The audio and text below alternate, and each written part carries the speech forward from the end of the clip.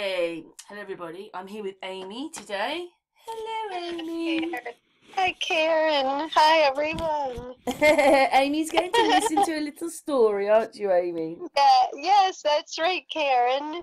I was just telling Amy because we've just been, the videos that have grabbed me lately are, well, the one about Twitter's quite good as well, but that's not out yet. But the Irish one's out tomorrow, but this will go out after it's out, Amy.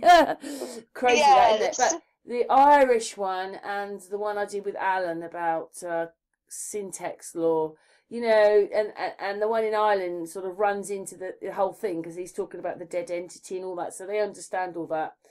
And on that, we were talking about kings and queens, and I was thinking, well, maybe, and I told you this person did much more, and I read they didn't put her in history because obviously Victoria, there was a story about her, but this one didn't. She wasn't very exciting and all that. But when you realise what she did, I think it's a completely different story. Yes. We might have to, Yeah. we might have to find two bits of it. But I'll just read this little bit, and obviously, Amy, then you can then say something. If you don't look into this closely, you'd be forgiven for thinking we only had three queens: Queen Victoria and Elizabeth's. Perhaps the least celebrated in the line of overlooked women is Queen Anne, 1702 to 1714, was the woman who unified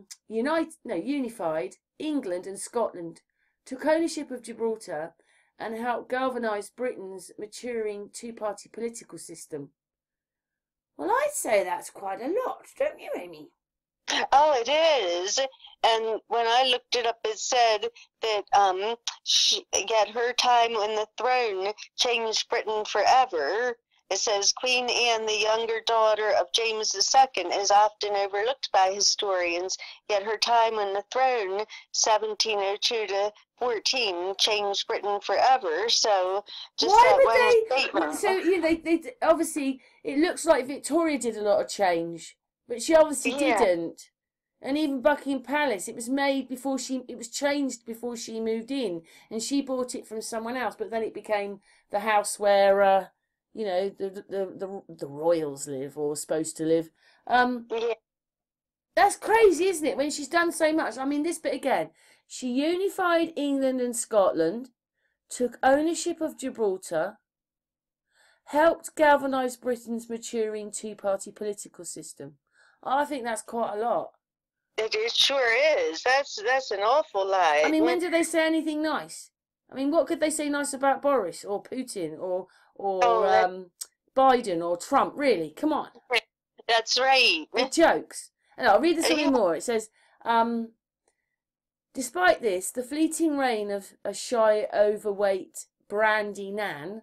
Oh my God. Anyway, she reigned for 12 years. It's not fleeting, is it? 12 years. Right. I mean, it's not as long as Queen Elizabeth or something, but it's still a good amount of time. Yeah, and we don't even know how long Charles is going to last, do we? That's true. So if he lasted 5 years, what are we going to say that it was fleeting? He was really fleeting. Yes. That's just ridiculous. But it says basically she's been dismissed by historians. Why? I know. She sounds an amazing woman because they're not saying anything bad about her. Exactly. Right. What else does it say? There's a little bit more. I think they've obviously taken it from a book because there's a biographer here. Whoops. Oh, okay. If you could blame anyone for Anne's snubbing through history, it would be far most famous biographer and former friend, Sir Richard. Oh, no, that doesn't really. Yeah. Anne's death did little to soften her ex-friend. I don't know. I think that's about the woman. Anyway, that's there's a bit more here. Modern day medical experts, or no, I think that's something else. Oh, it's the monarch. Okay, so why is that in there? Oh, she had a form of lupus, which can cause chronic arthritis, repeated miscarriages, and joint pains in the hands and legs. Blighted with ill health, Anne's life was filled with tragedy, Some historians believe she suffered from depression following so much bereavement from an early age. By the time she was 16, she'd lost her mother, her favourite governess, and 6 siblings. Cool. Some of this may help to explain the intense attachment she developed towards chosen women throughout her life, something her father James II noted and greatly disapproved of. From 1685 to 1700, Anne lost 17 children. Oh my God. Oh, that's horrible. Wow. I mean, in a way, she's a hero, isn't she, for even trying? Yes, she is. Through miscarriage. Oh, sorry, Amy, carry on. Oh, I just said that would have done me in. So that's really amazing that she could hold up against above all of that and do as much as she did and do all that she did. Assuming that this is some history about her and not all made up like it usually is. But anyway. No, right. Through miscarriage, stillbirth and disease during infancy and childhood, her final devastation came when Prince William, her last surviving heir, died in 1700, aged 11. This event is said further cemented her emotional dependence on Sarah. It would probably also contributed to her love of brandy. Aww.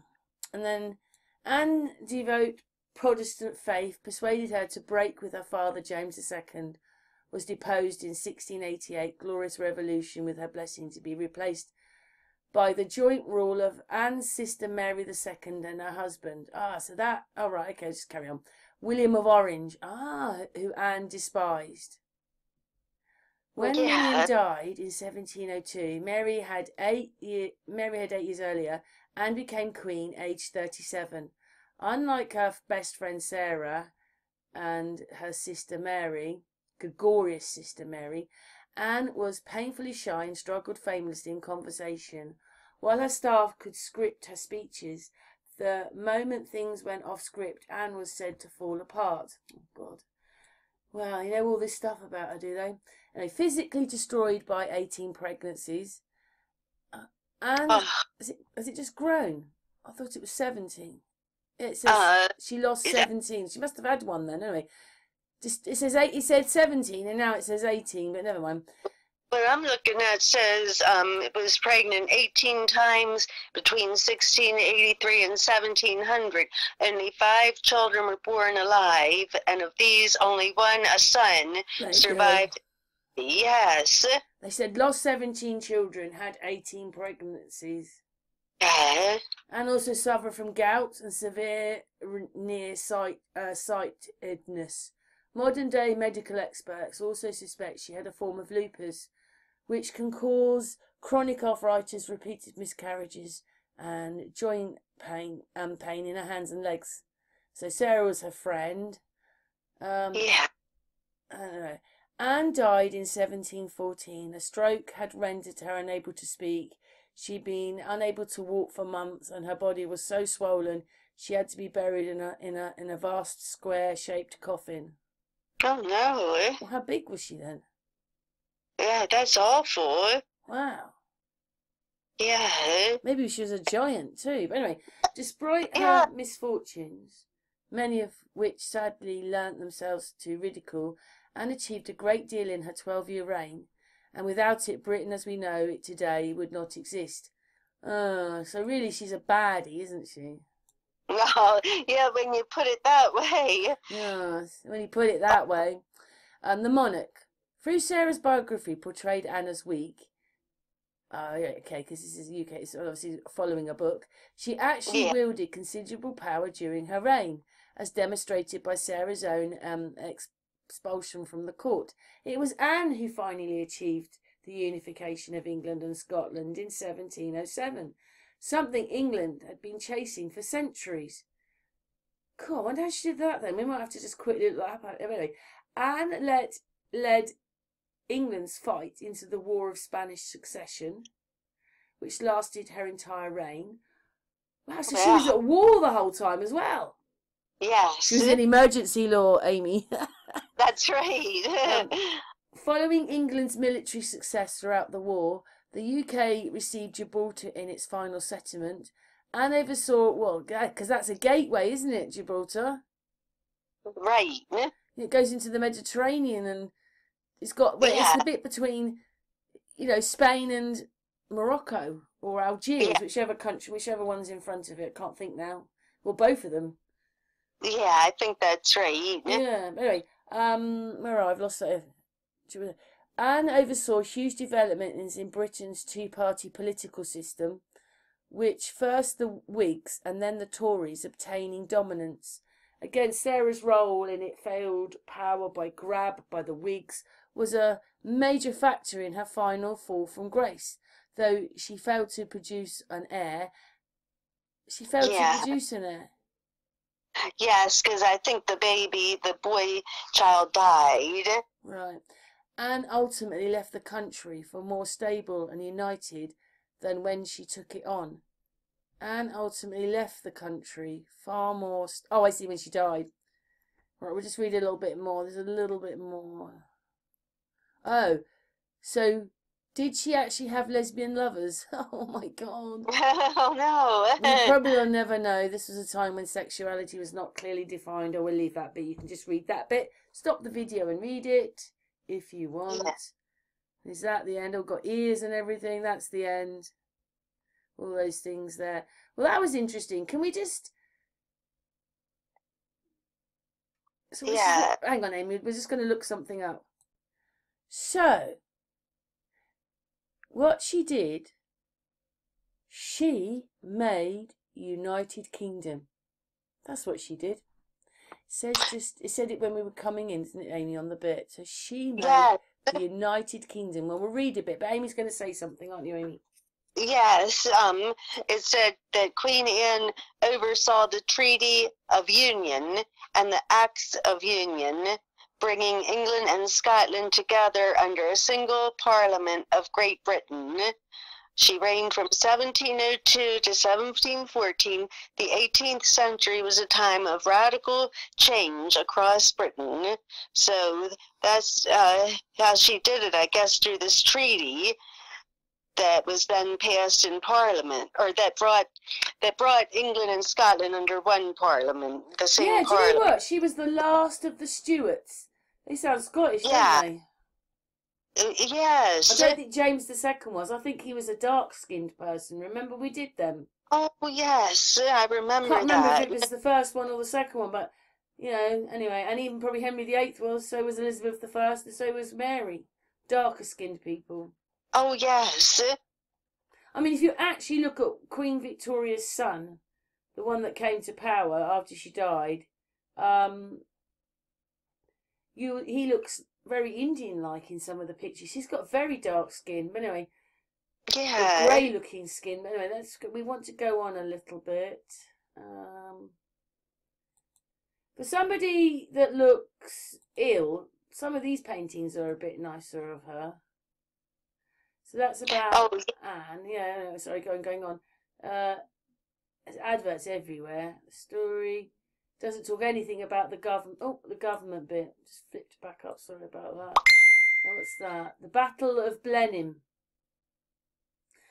I'll read that bit. It says, "Oh, it's Blenheim Palace. Oh, we did that one, Amy. Do you remember it? It looks like a Roman Empire place. I'll show you the picture and then we'll read the bits. There you go. We've done that one. I mean, look at it. It's much nicer than Buckingham Palace. Oh, yeah. And that's kind of what Buckingham Palace looked like before they built, because they built the bits like on here and they built it round, and most people don't realise that that's behind the front bit. Anyway. Yeah. It says the Queen was with tears running down her cheeks, gave Peak a miniature of herself on 1,000 right. The year 1743. There was another great victory of Ramillies, yeah, followed by another at whatever that place is, Oudenarde rather, in 1808, and that's Maple, whatever that is. I'm sorry, I'm just anyway, that's 1709. These are wars. To show the Queen's appreciation, Anne and the Parliament gave the Parliament the Duke of Marlborough land at Woodstock in Oxfordshire and built him a magnificent house called Blenheim Palace. Right. Another famous member of the Churchill family, Churchill Winston Spencer Churchill was born there in 1874. Oh, wow. Blimey. It's Oh, beautiful, okay. this place. If that's what you build for someone, God. Yeah. In 1704, the English captured Gibraltar, and the Treaty of whatever that is in 1713 ensured that England had a permanent foothold on the Spanish mainland. The reign of Anne, oh yeah, because they were fighting with the Spanish. The reign of Anne Yeah. was a brilliant one, and one which included many exceptionally talented men. Swift, Pope, Addison and Steele were writing prose and verse. Sir Christopher Wren was finishing the building of St Paul's Cathedral, and Locke and Newton were propounding their new theories. The United Kingdom of Great Britain was created during her reign by the union of England and Scotland. That's all it's really going to say. That's it. Yeah. I wonder if I press that, what happens? Yeah. 1 second, Amy. I'm going to press it and we'll see what happens. Oh, wow. That's really fascinating. The United Kingdom of Scotland and England had been proposed for hundreds of years before. It actually happened in 1707. So you come along a bit later with the corporation called Independence Day. That's right. Suspicion and mistrust between two countries had prevailed the union throughout the 17th century. The Scots feared that they would simply become another region of England, being swallowed up, as happened to Wales some 400 years earlier. For England, the fear that the Scots may take sides with France and rekindle the Oud alliance was decisive.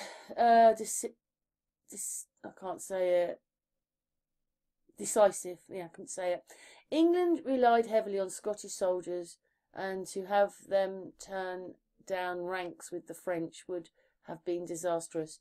In the late 1690s, however, thousands of ordinary Scottish folk had been tempted to invest their hard-earned money in a plan to link the two great oceans of the world by establishing an over-trading route between the Pacific and Atlantic. Almost every Scot who had £5 in their pocket invested in the Darien scheme to establish a Scottish colony in Panorama. Wow, God, what is this on about? Let's carry on. Poorly named, the venture ended in 1700 with significant loss of life and financial ruin for the Kingdom of Scotland, with many influential individuals and whole families left bankrupt by the disaster. Wow, have you ever heard that before? No, I've never heard that. A few financial incentives appear to have convinced some dithering Scottish MPs of the potential benefit of a union with England. In the words of Robert Burns, they, the Scottish MPs, were bought and sold for English gold. Wow, and it's gone to the next bit. In a poorly attended Scottish Parliament, the MPs voted to agree the union on the 16th January 1707. The Act of Union was signed. The Act. So basically, you know, they've had Ireland with the potato famine. They got so poor, 3/4 of the people moved out. Then you've got this happening, something bankrupting the country. So they were basically forced to join with England. Yeah, I think so. And it said that the Scottish kind of wanted to go through with it so that they would have a better time, and that they used Scottish soldiers. They had them stationed there. I mean, not Scottish, I'm sorry, English soldiers, to kind of encourage them. It says, the Scottish proponents of union believed that failure to agree to the articles would result in the imposition of a union under less favorable terms, and English troops were stationed just south of the Scottish border and also in Northern Ireland as a, quote, encouragement. Months of fierce debate in both capital cities and throughout both kingdoms followed. In Scotland, the debate on occasion dissolved into civil disorder, most notably by the notorious Edinburgh mob. The prospect of a union of the kingdoms was deeply unpopular among the Scottish population at large, and talk of an uprising was widespread. However, the treaty was signed and the documents were rushed south with a large military escort. And then the Kingdom of Great Britain was born on the 1st of May, 1707, shortly after the Parliaments of Scotland and England had ratified the Treaty of Union, by each approving acts of union combining the two parliaments and the power of the two crowns. Scotland's crown, sceptre, and sword of state remained at Edinburgh Castle, and Queen Anne, already Queen of both England and Scotland, formally became the first occupant of the united throne of Great Britain, with Scotland sending 45 members to the new House of Commons of Great Britain, as well as representative peers to the House of Lords. So that kind of explained that. So it sounds like maybe some of the Scottish didn't want to be part of the union. No, it sounds like now we've bankrupted you and you're on your knees, you've got to sign. Yeah. Yes, exactly. But she was Queen of Scotland. How did she let that happen? Yeah, I don't know. It says here, Scotland kept its independence with respect to its legal and religious systems, but coinage, well, there wasn't any with religious systems, it's all one. But anyway, but coinage, taxation, sovereignty, trade, parliament and a flag became one. The red cross of St. George combined with the blue cross of St. Andrew, resulting in the old Union flag. This is probably called the Union Jack, although strictly speaking, this only applies when it's flown on the jack staff of a warship. Other than that, it's the Union flag. And then that's just not how, you know, you don't think of England Union, you think of it as the United Kingdom. See? Yes, it's only the United Kingdom when it's on a ship. Other than that, it's the Union flag. Ah, it's just ridiculous, isn't it? The Union flag. Sorry, Amy, carry on. Oh no, I was just gonna agree with what you said. that's all. The Union flag that we recognise today did not appear until 1801, after another 1776. See, that's when you got your fake independence. Well, it wasn't independence, but after another act of union, when the old flag combined with the Red Cross of St. Patrick of Ireland. By 1850, approximately 40% of the total world trade was conducted through and by the United Kingdom. God, look at that. 40% of the total world trade was conducted through and by the United Kingdom, making it the most successful economic union in history. By the time Glasgow had grown from a small market town on the River Clyde into the second city of the English Empire, 2007 marked the 300th year of the active union between England and Scotland. A commemorative £2 coin was issued and rah rah rah. Wow. I know. I think that's it. Yeah, that's the end. That is just... Well, anyway, we're going back now, Amy, so 1 second. Picked out of there. So it says, Anne herself created Queen Anne's bounty, which restored to the church of the income of poor clergy, a fund raised from the thrifts which Henry VIII had taken out for his own use. Yeah, because they're all one.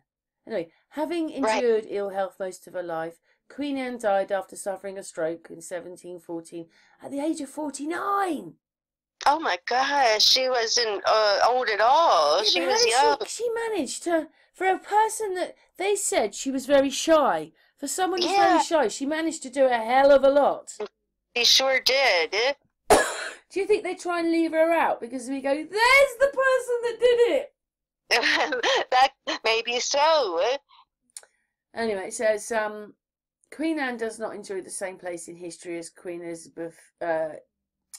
History as other queens of England, perhaps because she lacked the charisma of Mary I and Elizabeth I and Victoria. Yet in her reign, great deeds were done. Have you ever heard of anything so ludicrous? Just because she might not have been so charismatic as the rest, we don't remember. None of us knew Victoria, did we, to know how charismatic she was? So all we want is the history. That is such a pathetic answer. I've never known anything so pathetic in my life. Oh, me neither. I know. Yeah, in her reign, deeds were done. Yeah, deeds. Horrible deeds. During her reign, she oversaw the creation of the United Kingdom. Britain became a major military power, and the foundations were laid for the 18th century golden age. Well. Wow, 1 second, Amy. So, she was Queen of England, Scotland and Ireland. Under the Acts of Union reign, well, we know it's 12. She was the House of Stuart, Anglican. Her father was James II, and James VII, because they were also kings in other countries. A bit like Prince Philip had titles in different countries. Yes. So that's how to do it. Yeah. So you might not realise that because they're always saying the King of England. But you see, exactly. This shows you when they're kings of two different places. That's the Roman Empire. Roman Empire. That's Roman great. Empire. Yeah. And Yes. that's in the 1600s. Yeah. So Queen Anne was Queen of England, Scotland and Ireland. She was born 8th of March 1702. Oh, sorry. She was Queen of England from March the 8th, 1702 until May the 1st, 1707. And on May the 1st, 1707, under the Acts of the Union, the kingdoms of England and Scotland were united as a single sovereign state known as Great Britain. Oh, that's uniting the Roman in. Reel them in. Anyway, Anne continued to reign as Queen of Great Britain and Ireland until her death. Yeah. She was born in St James's Palace. Well, that was 1665, so that's how old that building is, and it's older than that. She died 1714 at Kensington Palace, so that shows you how old that is. Yes. Children, Prince William, Duke of Gloucester. More. Should we have a look, Amy? Yes. Oh, they're going to list all her children. Oh, right, there's all her children. Prince William, Duke of Gloucester. He did grow a bit. He must have died somewhere. Anne, Sophia of Oldenburg, Joseph of Great Britain. So she did have a few children. Mary Ann of Great Britain. Yeah. So that's one. That's four. That's four. Second. She had 5, I think. I think it said she had 5 out of the 18 that were born. But only 5 of them lived. Second miscarried child of Anne of Great Britain. Joseph of Great Britain. Stillborn daughter of Anne of Great Britain. 6th child of Anne of Great Britain. First miscarried child of Great Britain. They're giving, that's where you want to go and look at the history. 3rd, 4th, 2nd, 3rd. Wow. No, we're going back. Oh. Yeah. So, yeah. We've got some, where is it? More. So, siblings. Mary II of England. James Francis Edward Stuart. Oh, we're not going to more. Spouse. Prince George of Denmark. 1683 to 1708. That's when she died, isn't it? Parents. James II of England. Anne Hyde. Full name Anne. Yeah. Very interesting. She must have been one, saying that she's not charismatic, she must have been one hell of a woman. Yes, she was. Yeah, she was. It sounds like she was very strong, and she really changed the history of England. She got masses done in. Oh, she was only there for a fleeting moment, and in that moment, she changed everything for here. And what she did was masses of it. She did. Yeah, I know. It sure was. She actually made the United Kingdom. The UK, No, yeah? they don't. When they talk about the flag, they don't actually really say it's in her reign or anything, do they? You don't associate that Union Jack with her. That's right. I've never associated with her. Associated it with her. And do you know what? They don't talk about, because you imagine she's a woman and she's changing everything. She's changing England. I mean, they're not. Imagine what she had to go through. She was quite young when she did it, because she died at 49. So she must have been in her late 30s when she did all this. Yes. Wow. Yeah, it's really amazing. Eh? But you're the rotten person where we've got that Union Jack. Yes. She was obviously a lot more important than that. Yeah. Weird, Amy. It's amazing that you thought of her. Well, because I just remembered that you know, like, she's just a bit of royalty they don't really talk about. Why? She did amazing. I mean, when I say amazing, that doesn't mean it's good. Exactly. Yeah, I'm not saying it's good, per se. But right, so it says, what is she famous for? We'll read it again. Okay. Queen Anne, 1665 to 1714, was the last of the Stuart monarchs. And they're Scottish, aren't they? Yes. Remembered for achieving the union of England and Scotland in 1707 and for bringing the War of the Spanish Succession to a conclusion, and then changing oh,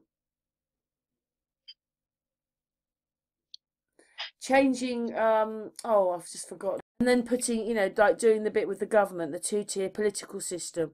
I mean, I'd say that was a hell of a lot she did in 12 years. Me too. Wow. It's quite remarkable that she's been taken out of history. She's the reason that we're here then. She is. That's right. Even if you don't like her, she's extremely important. Oh, I know. Wow. Your thoughts, Amy? Well, I just, I never knew she was so important like this. And it's just strange that they don't really talk about it. I mean, she really did so much. And it says she was the last Stuart queen and the first to rule Great Britain. So that's a big deal. You would think that they would have a special day for her. You mean because she was the first person to rule the United Kingdom? Yes, yeah, that's what when I looked it up, it said that Queen Anne was the last Stuart queen, which would have been, I guess, because she was from that house, and but the first, so the very first to rule Great Britain. That's much bigger than Queen Victoria, isn't it? Yeah, I mean, because she was the all first Queen Victoria did, because obviously there was the Mad King, don't forget, afterwards. But then all Victoria's done is inherit it all. Exactly. And it said it talks about how during her reign the Act of Union was passed, uniting England and Scotland into one kingdom within one parliament, brought together under one monarch. So, yes, that's very important. And I think you'd have a special day to celebrate her or something, or at least know that she was actually the first queen. Oh my God. Amy, do you remember what, I mean, I did put the video out to, I was just so shocked. My mum got this ancestry thing, but it wasn't her that did it. It was some family member, maybe 20, 30 years ago that did it, maybe before. Anyway, the actual report was done in the 1800s, so that's before. And it basically said that this relative of ours, so my mum thought she was Welsh, just completely Welsh, but her family started from Scotland. And, right. Yeah, and then they went to Wales. I mean, I'm wondering whether he was ousted, and I've actually said that this person, who was an archdeacon, was one of my mum's relatives. Maybe he was a Knight Templar as well. You know, maybe he got ousted. Yeah. And then when he was doing all these things, he was racing all over France, and then he died over there or something, a year after what he did. And what he did was, he crowned King David II of Scotland. So it had to be in that time, because obviously when you're ratified to England, you don't have your own king because the crown is the king, or queen, whatever. So Right. because they had King David II, this is just before her. But he, Oh, do you remember he crowned the king, and they said after he did that, this was how all monarchs were crowned now by an archdeacon. yes, I remember that. I mean, that's quite a big change. That probably tells you all about the Romans again. It's all about the Romans. Yes. Yeah, people have just got such ideas. It's just one day I was just looking and I was realising that the Romans wore skirts and so do the Scottish. And even though they're different colour and one's tartan and one isn't, they all wear skirts. They're all part of the same thing. Remember they said Rome never went to Scotland, but there are 2 walls in Scotland. So Hadrian's Wall's one, and there's another one behind, and then there's great big Roman things there and histories there, and you're like I thought they didn't get into Scotland, so that was the Pict people. So it's just rubbish. Well, I suppose it depends which Reich it is, because that's the other thing. The 3 German Reichs are the 3 Roman empires. Yes, that's right. It's just... Anyway, she's obviously a Roman, isn't she? She's a Roman. Yes, it seems that way, because it's all part of that, the Roman Empire. Yeah. That's so crazy, I know. I'm just absolutely gobsmacked that such an important person to make the United Kingdom flag that we live under is shoved under the carpet because she wasn't as charismatic as Queen Victoria. Oh, me too. I'm really astonished at that. Me too. I hope you can hear that's Floss snoring in the background. Shut up, Floss. Oh. That's incredible, Amy. Come on. I don't know where to put it. Yes. Yeah, that is incredible. It's a really good catch. Yeah, I saw it before. I've made a video about it before, or put it in a video to show this person. And it's not that you forget, but there's always so many things to move on to, so you just move on. And I probably did this 2 or 3 years ago. I remember that. Yeah, she was just included in, because I saw it when we were looking up history, because they said they didn't really talk about her. Exactly, I remember that. And I probably said, look, she made the Union Jack, and then you forget about things, but she's the reason that we've got the friggin' Union Jack. Ugh. And you know what that means? That's them. Yeah, exactly. For sure. My God, what was she? She was obviously a great big empress. Yeah, I was just going to say, maybe she's so much more important than we know. That's why they sweep her under the rug. And maybe she didn't die in it. Maybe it wasn't quite like they say, because it's amazing they've got all this history about her. Oh, I know. They know all this stuff about her personal life and everything, but then they don't even tell us hardly anything. No, she should be well up there. She should be like, if you were, okay, she's only there for 12 years, but she definitely, all we think about is Victoria. This woman was, well, even if you don't like her, well, I don't really like her because of what she did, but she's amazing. She is. So she sorted the military out. She sorted government out.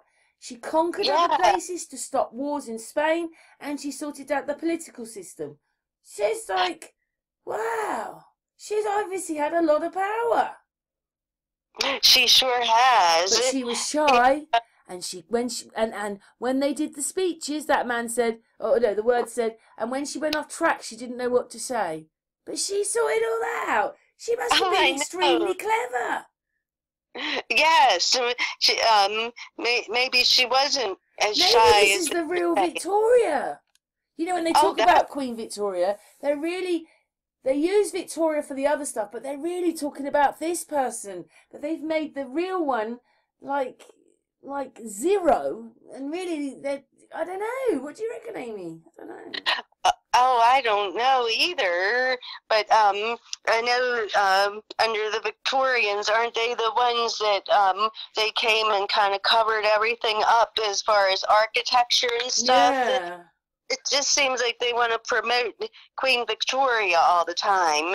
Yeah, and you think that Blenheim Palace looks like the original Buckingham Palace, and then they built this other bit on, and it said that Queen Victoria had to have it built on because of all her family moving in. You're thinking, Christ, if you look at each bit, and this is a house, they're all put together, but it's a house upon a house upon a house upon a house.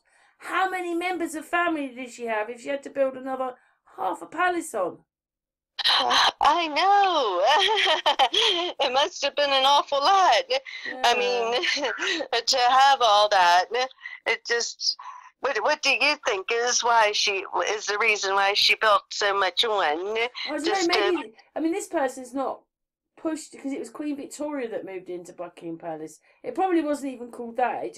That's its name since. Well, I don't know, but I don't know. She says it says Kensington Palace, and it says some other palace.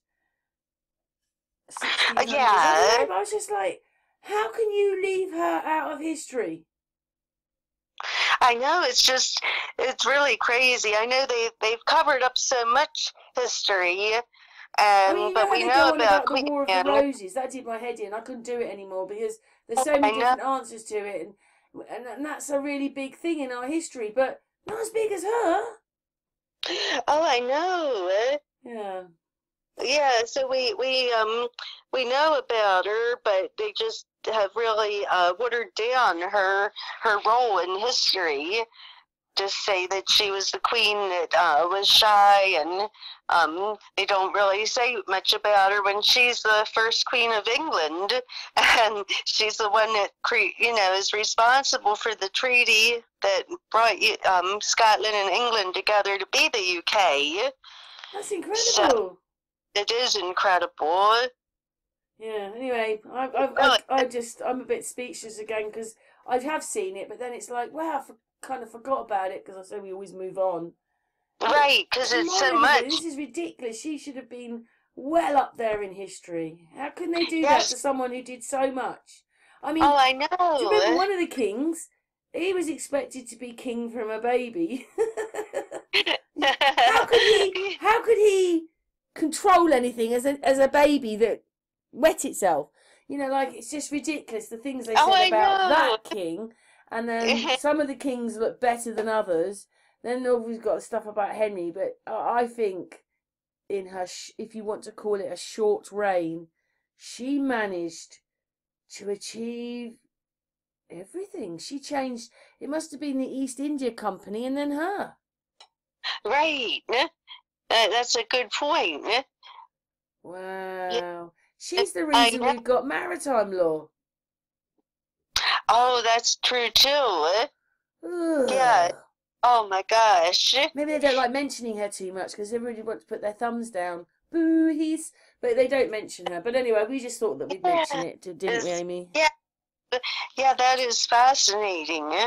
Another great catch. Yeah, anyway, at least you've looked it up and knew what I was talking about this time. Yeah, exactly. Well, we always learn something new. Yeah, it's been a learnful week this week. It has. Yes, but that's really good. Keep learning. And also, she was like she was really from Scotland and she was ruling England. Oh, yeah. So, all this bit about, how does that happen? Like,